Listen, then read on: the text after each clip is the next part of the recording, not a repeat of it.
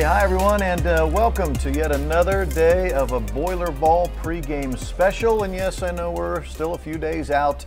Our Boilermakers here in Phoenix getting ready to play North Carolina State on Saturday as we greet you here on this Thursday evening. I'm Rob Blackman, this is Chris Forman, this is Bobby Riddell, and a quick reminder, just in case maybe you didn't catch us yesterday, we'll be doing these daily shows here for BoilerBall, for Purdue basketball, for the different Purdue sports media outlets throughout the week while we're here in Phoenix. So we're happy you can join us. Just kind of do our best to provide you maybe a little bit of insight of what is happening with our ball club here as they prepare for the Final Four. And with that, I'll turn it over to Chris Forman because he was the man, the point man today for our team as they got their first glimpse inside of the stadium and also their first glimpse at the mass throngs of media, Chris, who were here to see our Boilermakers today, and they had a long day today. Yeah, it was pretty wild today. We left here about 8:30 this morning. First thing was at 9:30. They do, you know, you've watched the Final Four before. You see all the shoots, the videos that they do before the game. So we had to do that to get it going. But that was the first thing on the radar. And then, you know, about the next hour, for about an hour, they're doing, you know, NCAA, CBS, all the smoke, lasers, lights, all that kind of stuff.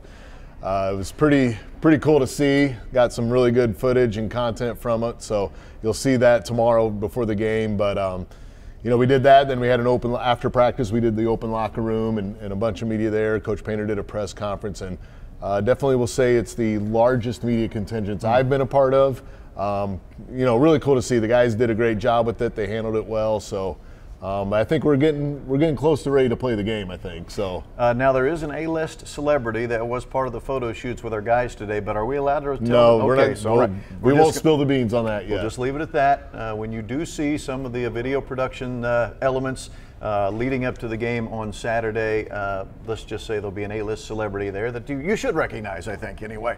Bob Riddell, what about the actual practice itself? We had a chance to be in there and watch our ball club practice for the first time in the State Farm Center. That is the proper name, yes? State Farm Stadium. Oh, State Farm Stadium, Yep. thank you. Yep. Got to get that sponsorship right. State Farm Stadium, shooting in that football stadium, that massive football stadium, different kind of a background, obviously, for shooting.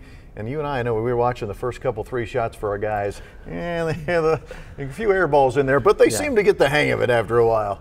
No question. It's definitely an interesting experience when you go from, you know, playing in traditional basketball venues that from a depth perception standpoint is something you're more accustomed to, where there's not a whole lot of space behind the basket compared to what you deal with in these football stadiums.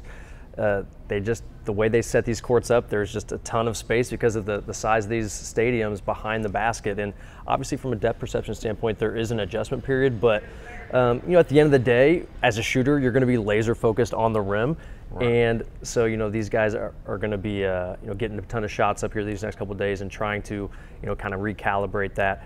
But the good shooters can find ways to make shots in any sort of facility. One of the things I've noticed about this stadium, and they said the floor is basically like right in the middle. And sometimes they're adjusted to the ends or the sides or something. This one's like right in the middle. So you got a lot of space behind both hoops. Well, so Bob can speak to that. Tell me the year, Bob, when we were here for Sweet 16, 2009, your senior season, your final game, right? Yeah, my final game, in this very building against UConn.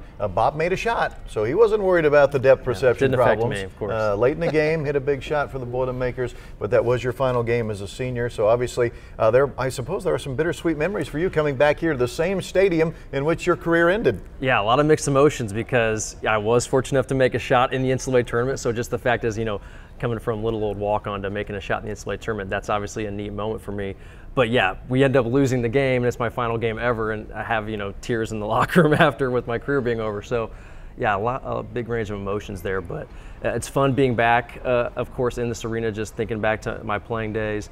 And yeah, interesting, you know, looking back on that, because we just talked about the court and the setup. It's a little bit different setup this time around, since it's a Final Four compared to a Sweet 16 Elite 8 scenario. They actually, when I played, had the court in the end zone and had basically a curtain about the 50-yard line or so blocking off the other side of the field, tried to keep it relatively contained.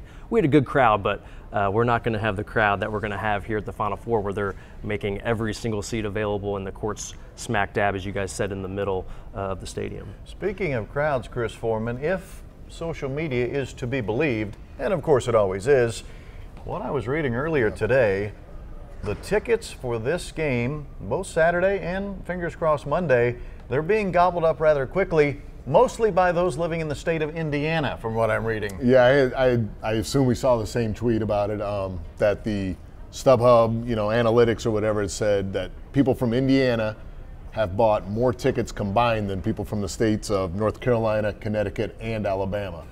So if that means anything, the Purdue fans have gobbled up a lot of tickets. It's going to be about about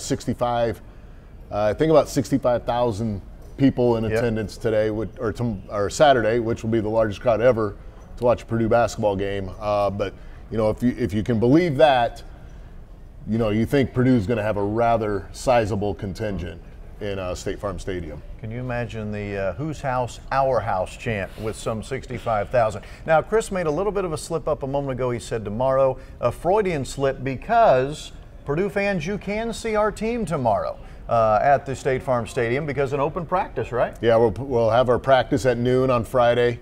Everyone's encouraged to come out. It's free to the public, so this will be a chance to see the Boilermakers before we take the floor on Saturday. So just a really good thing. They get out, they just shoot, they run up and down a little bit. They'll have some fun with it. So it'll be good for the fans to come out and watch that practice. All right, so with that, we're going to take a real quick,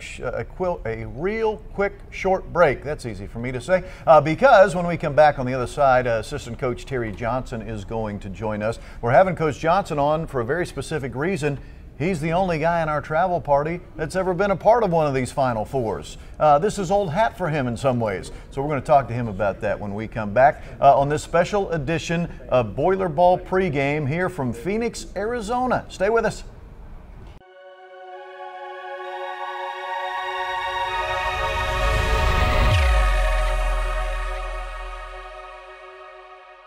Welcome back, everyone, to Phoenix, Arizona. Rob Blackman here, Bobby Riddell, my radio broadcast partner alongside, and the guy sitting in between the two of us is Assistant Coach Terry Johnson. I told you going to our little commercial break there that Coach Johnson would be joining us for a very specific reason. As I mentioned, going to that break, Coach Johnson, none of the rest of us, players, coaches, media nerds, we've never done this Final Four thing before. You have done it twice, yes. Both with Butler, once in Houston, once in Indianapolis. I guess let's start right there. For you, never gets old though, does it? No, it never gets old. Winning never gets old, and then doing it with great people makes it even better.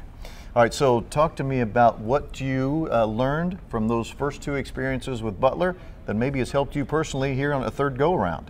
Really with the third go-around is just enjoy it. Enjoy it and try to keep your same routine as much as possible.